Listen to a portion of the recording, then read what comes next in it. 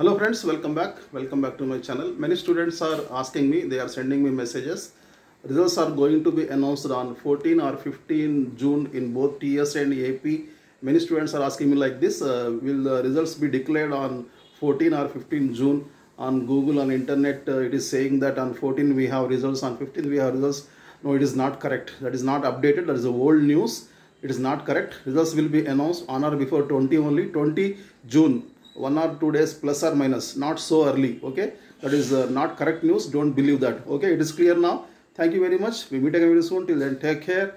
Bye bye. Jai Hind.